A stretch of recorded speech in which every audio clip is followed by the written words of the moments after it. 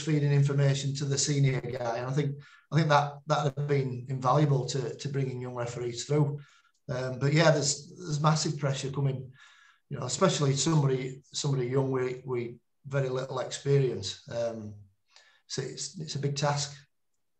I think Rugby League as well relies so heavily sometimes on the video ref and the cameras. I know football's getting a lot more into it now with VAR, but Rugby League was well ahead of the curve. How did you find coming into it? Did you get a lot of education on the camera side and video ref side of it before you debuted, or was it just, like you say, sink or swim? Yeah, a little bit, but it was just thrown in at the deep end, and you learn a lot by obviously your colleagues you work with. You get feedback during the week from them, but yeah, it's very much sink or swim. That's how it is. Pretty cutthroat, but obviously, I suppose when you're in a profession like a referee and there's so much pressure on you, you've got to swim. You can't sink because it's just going to lead to more pressure if you do get calls wrong. Just fast forwarding a bit and touching on probably would have been one of your first real career highlights was the 2006 Challenge Cup final that you refereed. How did that come about, and how did you get informed of that? Well, yeah, that was obviously the breakthrough big game I'd refereed. I was getting close for the last 2 years leading up to that. Refereed Challenge Cup semi-finals. I thought, my Super League form, I was running in the top 3, top 4. So I knew that, very shortly my chance was going to come, and we wasn't full-time back then. That was the year that we did go full-time. So I was working in construction as a sales manager. And yeah, I got informed by, I think it was Stuart Cummins who was in charge back then. Got informed by Stuart that, semi-final rugby had gone well, and it was always the case of the final got picked from the 2 semi-final referees. So I knew I had a 50-50 chance, and yeah, mine had gone well. I think it was Leeds Huddersfield I'd refereed in the semi at Odsal. Gone really well, and yeah, honoured to get the shot. Disappointed it wasn't at Wembley, but yeah, good experience. Definitely. Just a random question. I don't mean to pry, but when you think of players, obviously you have your higher ranking players who are probably paid more. How does it work within the referees? Is it the more established referees will get a higher wage once it went full time? And for refereeing finals, semi-finals, playoffs game, do you get any kind of bonus with that, or is it just a flat rate continuous throughout the season? Yeah, so when we went full time in 2006, we're kind of all on flat rate.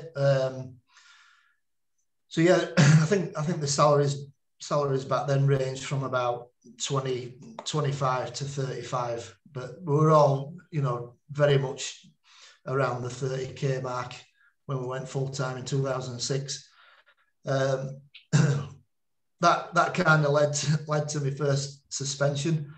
So we got sold quite a lot of false hope when we went full time.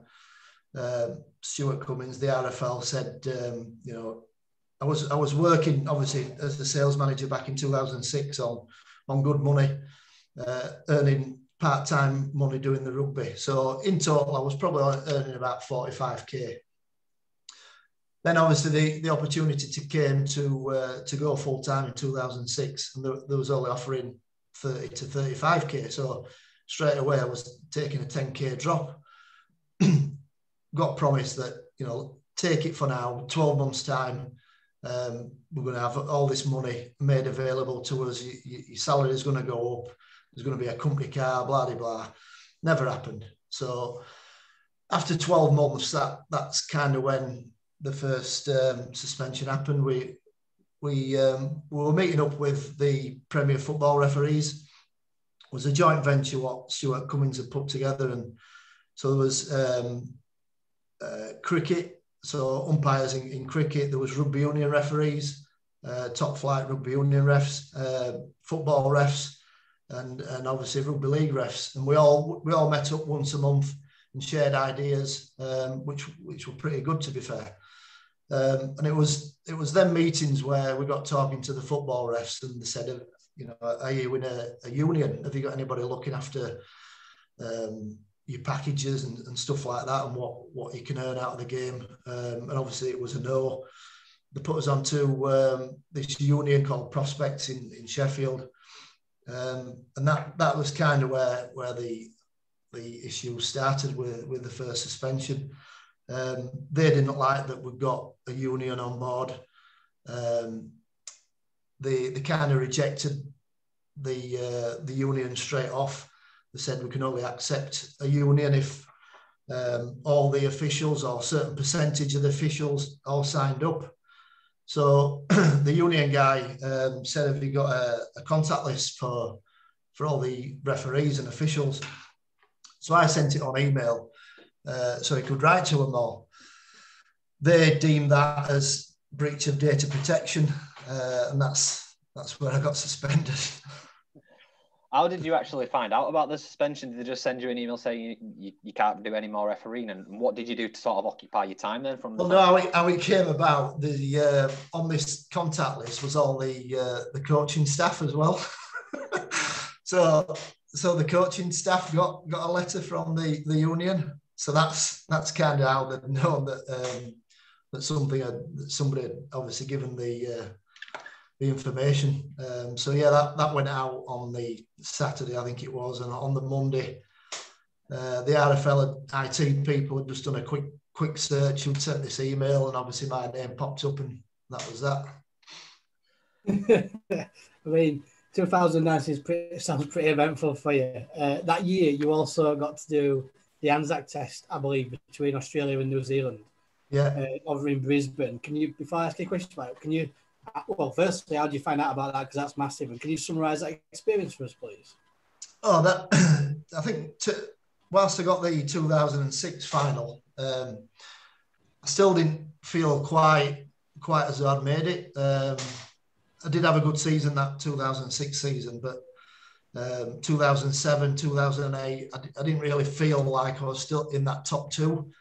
And then 2009, out of the blue, obviously they must have asked for 3 nominations, and I was one of the 3, and then got picked. So just flying down there and was unbelievable. I was all the way down. I was pinching myself, thinking, this can't be real. I can't believe that I'm on the stage of some of these like renowned NRL players and international players. And yeah, walking out at the Suncorp, 55,000 people, seeing the ACCA firsthand, my heart was beating out of my chest. Obviously, I was so nervous, but thankfully it went really well. And from that point, I came back and I just grew another leg.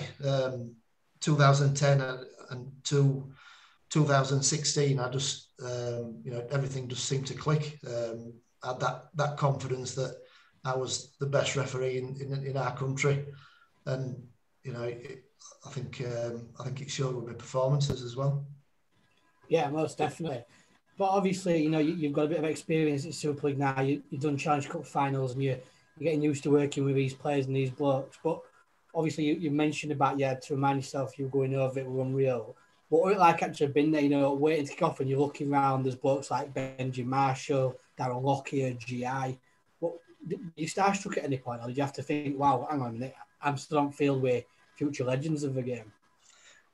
You do, and you always remember your first final, first game, and you just get better and better. Like I did four Anzac tests, and my second one were better than my first one. My third were better than my second and first, and my fourth were better than my third and second and first. You just gain that experience of knowing how to handle top level players, and the big thing is that once you've done a first, you go a second time, you haven't got that nerves. And I think that was a big thing on my first one. I was so nervous, but luckily they just played. It was just like touch and pass. They just played for me. Penalty count, I think, was about 2-2. Different level, just so much quicker than Super League. The skill level, unreal. But yeah, real good experience. Yeah, that perfectly brings me on to my next question. Obviously, over here, you'd started to begin a rapport with the Super League players and the blokes around you. Did you find it that the Aussies and Kiwis were trying it on a bit more with you? Obviously, with them not being too sure about you or how you're going to ref the game. Did you find that they were trying it a little bit more, or were they just clean cut, got on with it?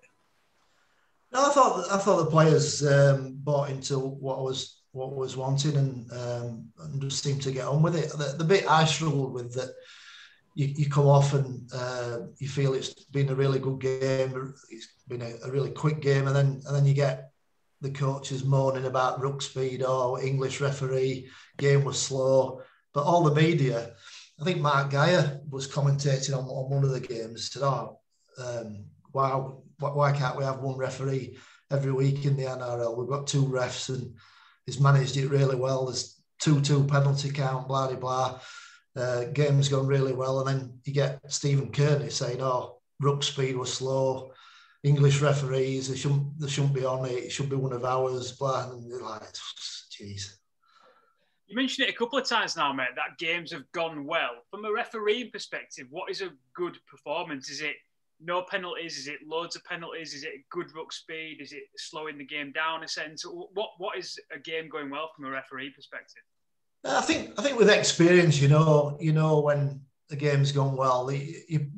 Players out on your back. There hasn't been many 50-50 calls. There's been no dubious tries. There's been no game-changing decisions on a referee's call. So when you get that, you kind of know that things have gone okay, and you get that feel. The more experienced you become, you know straight away when a game's gone well and a game hasn't. Do you ever feel as though you got pressure from kind of the higher ups in the refereeing world to give more penalties or fewer penalties, or did you? I can imagine you specifically sticking to your game and not listening really, but do you ever get that pressure? Oh, Stuart Cummins. I think obviously refereeing's hard, but I think being a referee manager, I think it's probably even harder because he must have had coaches on every week with their own agendas and trying to manage that and obviously get the message across to us must have been hard for Stuart. For example, I can imagine Tony Smith on the phone every week wanting to know why referees are managing players and not just penalising. I think if you asked every coach in Super League what the ideal referee performance is, I think some would say, or most would say, low penalty count, games with both teams in the arm wrestle, so to speak. Quite a good flow to the game. Then I think you get some that want the game refereed as per the rules of the game. And that becomes difficult because obviously if take a Marcus, for example, if somebody's not square and you talk him out of a penalty, but yet he's not affected the game and the game's flowing as a result, some will like that, some won't like that, and they'll want the penalty. And that's kind of probably where Stuart was on every facet of the game. I mean, you've mentioned it very briefly, mate, but 2010 was arguably your most star-studded year. You had the Anzac, you had the Four Nations, you had the World Club Challenge, you had the Challenge Cup final, the Grand Final, and the International Ref of the Year. Must be your best to date. It was. Brilliant season 2010. Like I said, I think it all came from that 2009 Anzac game. I think it just sent me to another level. The confidence I got from that, I just came back and it was I was invincible refereeing on the field. I had so much confidence. I just flew on in 2010. If you think it's hard to obviously do comparison, but if you compare to a player, say they achieved all that, won everything possible, the following season there would be then pressure on that player to achieve the same things they've achieved. as a referee, did you find that was the same thing? Or were you just like, I'm the best referee, I'm going to smash this? Or did you think, right, I've proved myself